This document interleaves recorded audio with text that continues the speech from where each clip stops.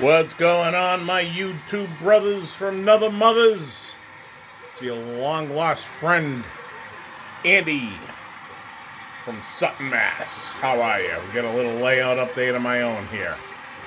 Okay, so here's what we've been up to. A couple trains running on the top side, but I don't want to have any running on the bottom side, because what I've been doing is building a wall.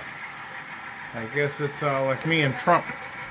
So here's what I come across is I have a two-level layout, as you can see, someday to be joined by a helix, and so upper level, lower level, and I really had, to figure out how to break it up. So this is what I did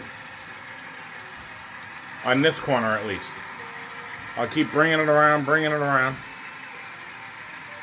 Back over to the trailer park, where I closed up the AC unit, all of the above, the industrial area. So we're coming along. I've got caught up with work and other things, so I'm going to start to really push it down here again now that we're coming into the fall. But here it is, plain and simple. Try and get it down the end. 1-inch foam board, extruded foam board. We all see it at Home Depot or many places. 1-inch foam board. Glued and caulked in very nicely with construction adhesive that is made for foam board. So I brought that all the way across. And then the facing is Notch. N-O-C-H. So hold on 1 second and I'll go get that. Once again, this is the product I use, but do yourself a favor. If you do use it, make sure you buy enough. I bought 3 of these at a train show last winter. They come in packets. They're, I don't know, 2 feet long, 3 feet long, what have you. And they're pretty flexible material. Some pretty cool stuff. Very flexible, rubber backed, all of that jazz. And I bought 3 of them, and I ended up needing about 7 of them. So I couldn't find them anywhere on eBay, so I had to go on Amazon, believe it or not, and pick them up all the way from Germany. So it took me a couple weeks to get them before I could do my wall. Okay, hold on. I'll show you what I use for spray. Somebody in the YouTube world, when I was doing some backdrop cutout cardstock buildings, I might have even asked the guy that I bought them from, what do I use for adhesive? Try this out if you're using cardstock buildings or this product I just talked about, 3M Super 77 spray adhesive.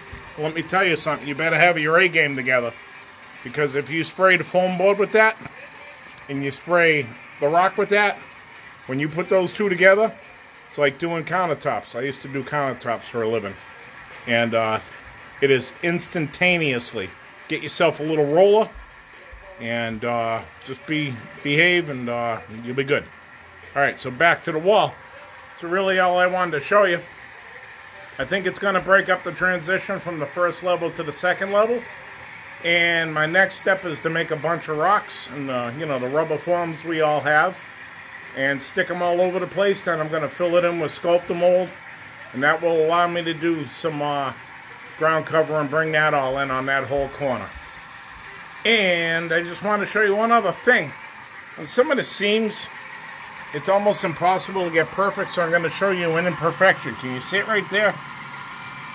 After I butted it together, the seam wasn't quite right, because the curve is going around the curve here, and I'm also trying to, go up and down inclines.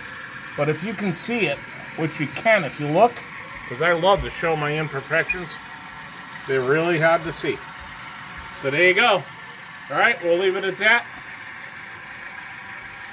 Building a wall, I guess, like me and the president.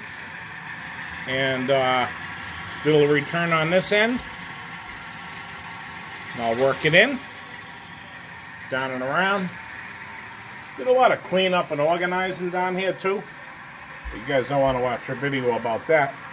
I'm going to work my way up the top, and then also a little return here. You can see the different color on that one right there. That's a perfect example. But I'm going to have ivy. I might even ask Dave how he did those pillow bushes on his wall there, Dave at Crooked River. And you just bring it right along, and you can make some serious time. And I didn't go any further because ultimately that is where my helix will be. Alright, let me see if I can spin this thing. You guys can see what I look like for the first time. Alright. What's up, my YouTube brothers from Nether Mothers? How are ya? Andy from Sutton. Peace out, brothers.